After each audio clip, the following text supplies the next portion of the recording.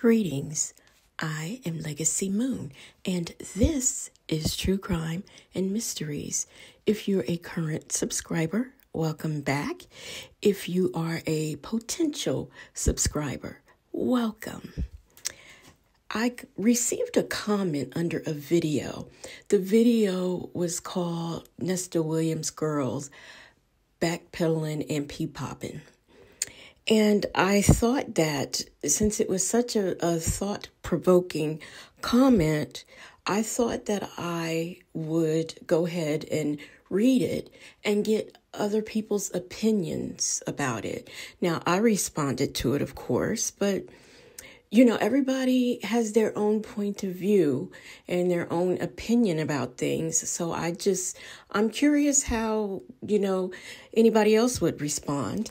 Now, the comment is rather long, so please bear with me.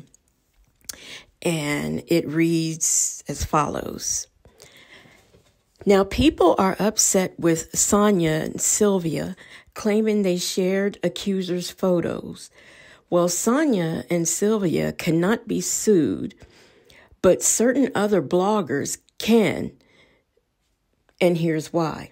First, if this is too long to read, don't worry about it. Just skip to the next comment. Sonia and Sylvia talking about or looking up pictures of an alleged victim or victims is not illegal.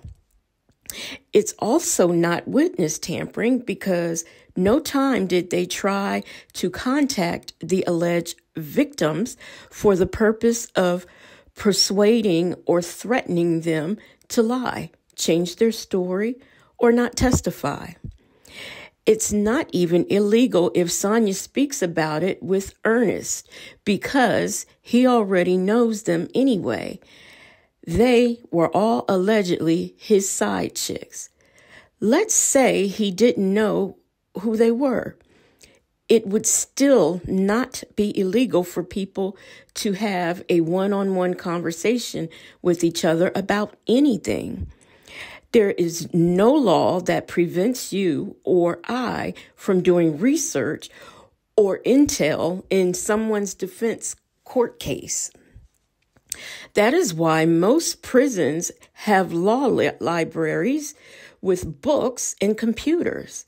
Sonia is 1,000% right when she says that phone calls from prison is responsible for any of the information revealed about the alleged victims because she could have blocked, redacted, hid, censored that vital information from her videos. So if anyone can get sued for alleged victims' names and or photos getting out, it would more than likely be phone calls from prison and other bloggers, but not Sonia or Sylvia. Yes, we know that the Freedom of Information Act allows for the release of the phone calls and the video visits. However, it is the responsibility of the media outlet to redact, censor, block any information that could potentially lead to alleged victim information to be released.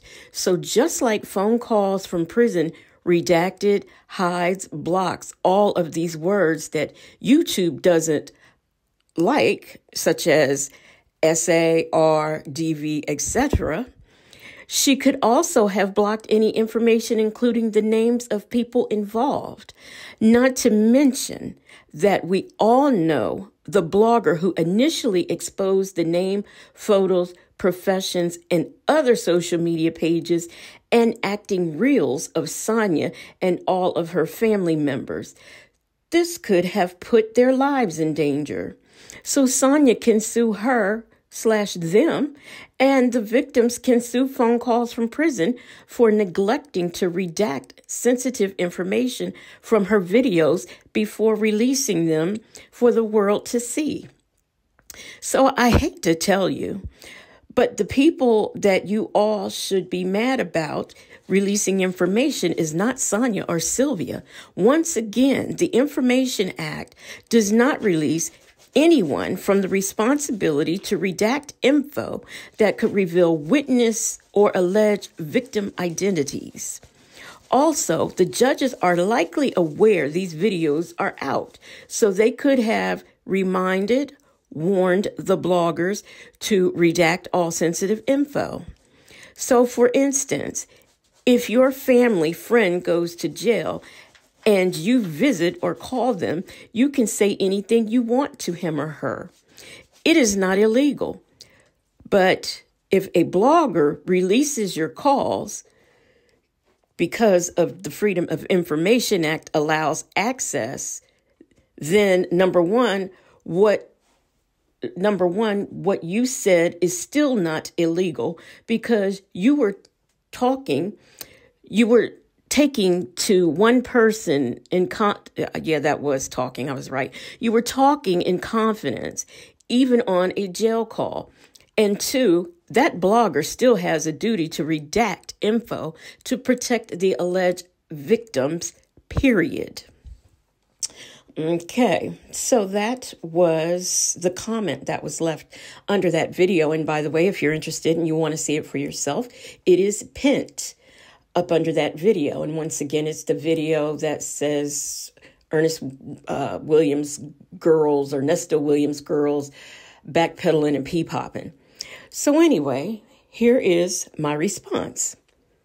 There is no such thing as a one-on-one privacy when you are talking to an inmate, period.